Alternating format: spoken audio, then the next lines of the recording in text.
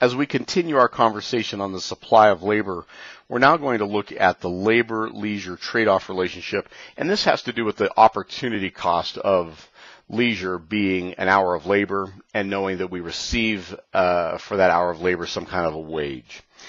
In doing this, we'll take a look at this labor-leisure trade-off. We'll consider the effect in a model for labor-leisure trade-off. We'll take a look at this effect of income and wages.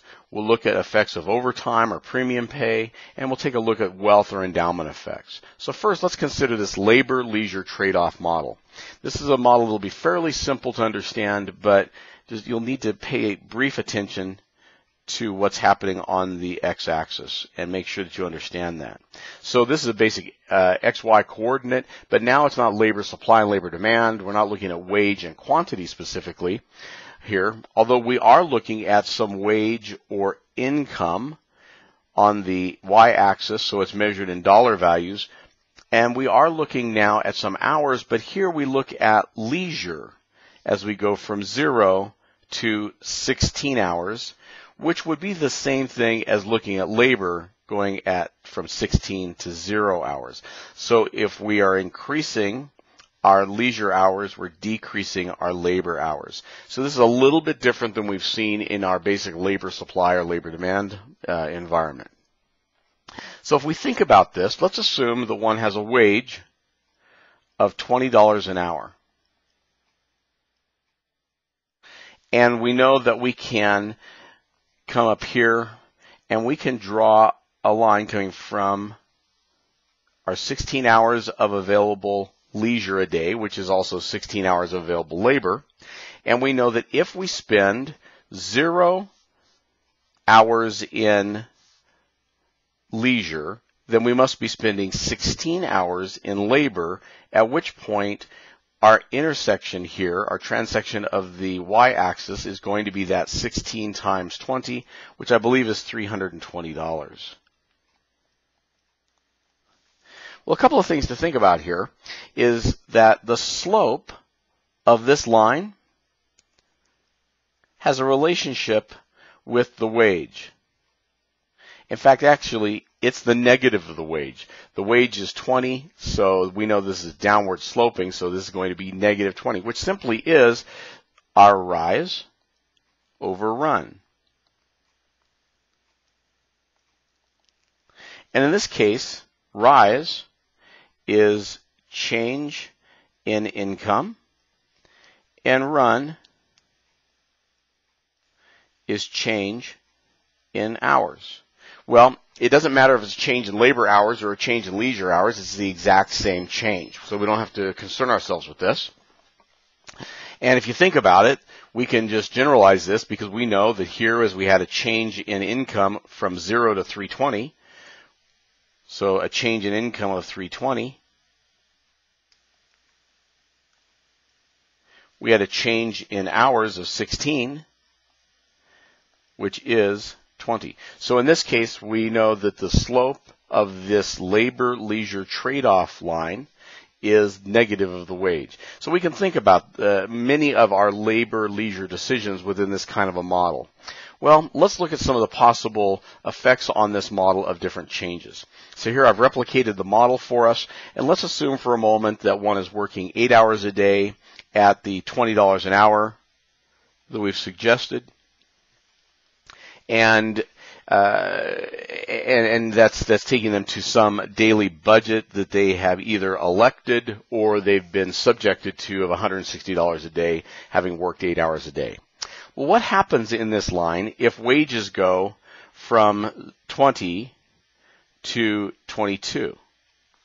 Well, if wages go from 20 to 22, at 22 times 16, I'm going to have $352 of possible income as I spend 16 hours of labor. So 22 times 16 is 352.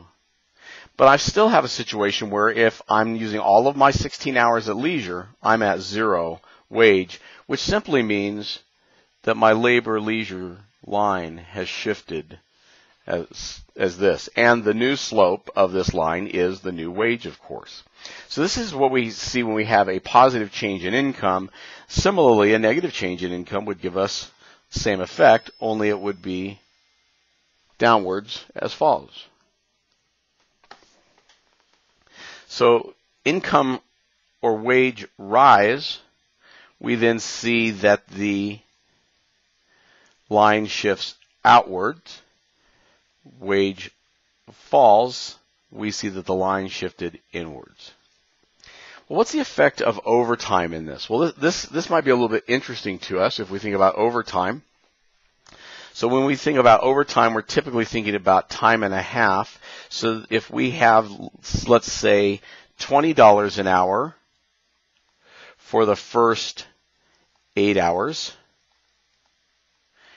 and if we think about that at time and a half, that would then be $30 an hour for hours 8 through 16 of labor. So this is labor that we're talking about, of course, since we're talking about working, in which case I then have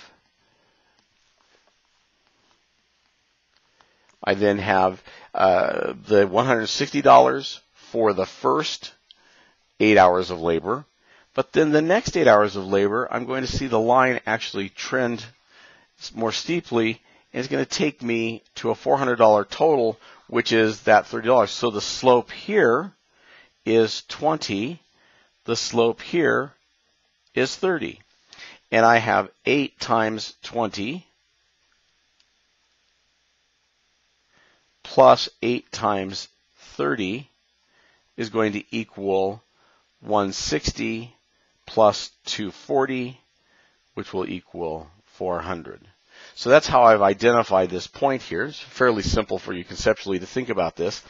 When we see this relationship of overtime, let's say overtime kicked in at 8 hours a day, or we might think about this at 40 hours a week, but since we're looking at the daily charting here or graphing here, we're going to think about this on a daily basis. We see that this change, kinking northward, we call this an overtime kink. An overtime kink. So it has kinked or changed the slope of this labor-leisure trade-off. Well, that's interesting, and that makes good sense to us, but it's just something to think about when we're kind of observing changes in the labor-leisure trade-off, which really tells us that for the first 8 hours of labor, we simply have this 20-to-1 trade-off. The next 8 hours of labor, we have a 30-to-1 trade-off. So it changed by time and a half, which also suggests to us something about the opportunity cost of our leisure time here. Let's think about the effect on this model if we have some changes in endowments. So let's assume for a moment that an individual receives an inheritance.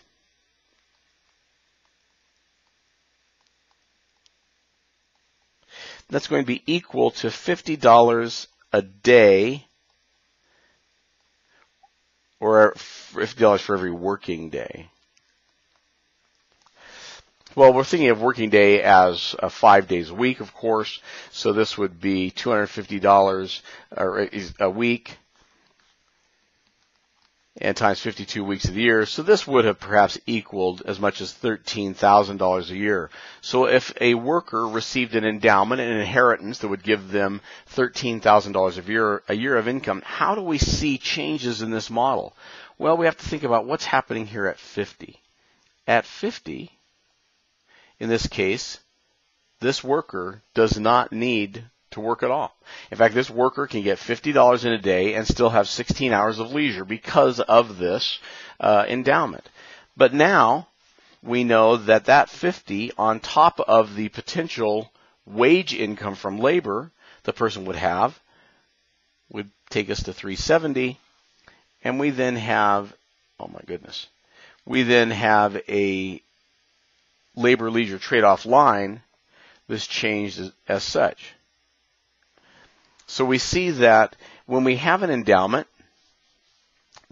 for a daily amount, as we've identified it here, that it's literally going to give us a line that goes straight up from the 16 hours of leisure, or 0 hours of labor, comes straight up vertical from that to the $50 point, and then has a slope equal to the wage. So our slope here on both of these two lines was 20, but they're separated by the $50 wage.